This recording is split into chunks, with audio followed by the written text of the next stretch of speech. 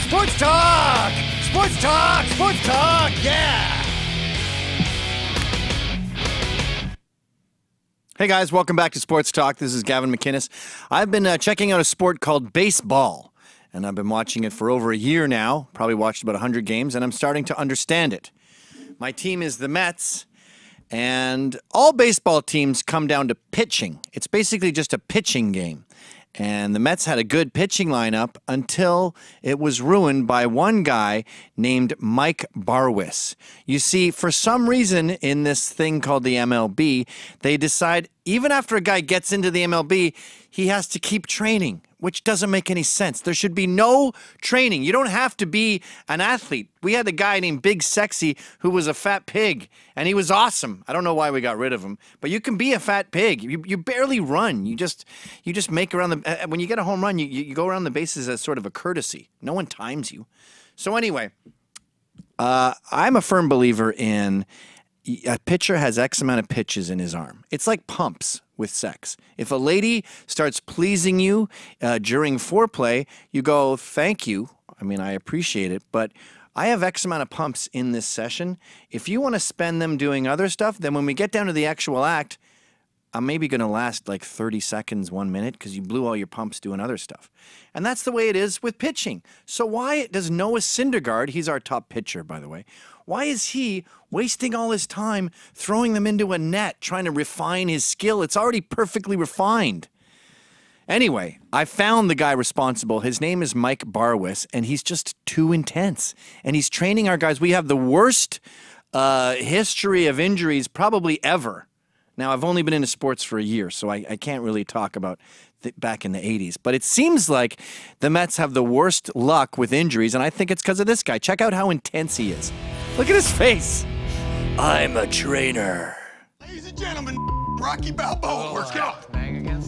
What's he doing? These athletes are worth millions. Don't put them in the cold. I want the Mets, when they're not playing, to be hugged by naked ladies.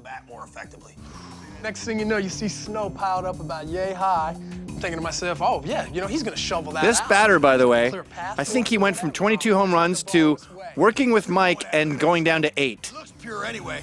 Look at him. Feels like pure ass, I'm not gonna lie. Pure ass, I'm not going to lie. Let's rip your arms off. Cold as hell out there. Oh, let's go down here. Come on, let's lift a keg. Let's waste all the team's money destroying your body.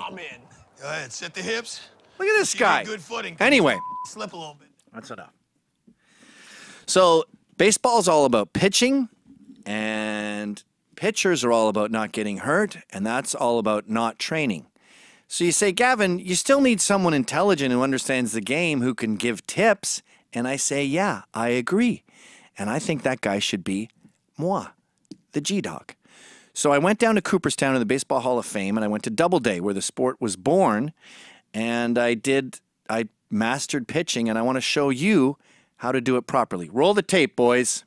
Hey guys, welcome to Doubleday Field. We're here at the origin of baseball, and I'm going to show you today how to throw a fastball. It's a bit like boxing, where people think that it's just in the arm, but you actually use your whole body when you throw. I'm wearing a Babe Ruth replica glove, and we're going to go inside and hopefully break 20 mph. 25. 28. 28.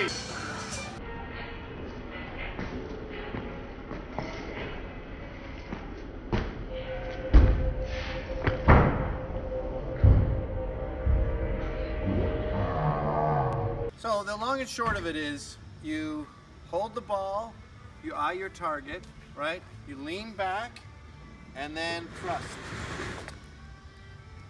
Show you again.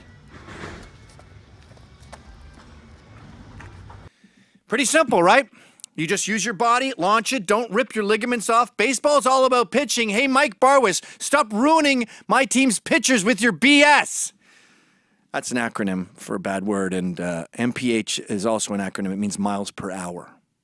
Hey guys, thanks for watching. Please subscribe to Rebel Edge, where you can find all the videos that are exactly like this one, but different.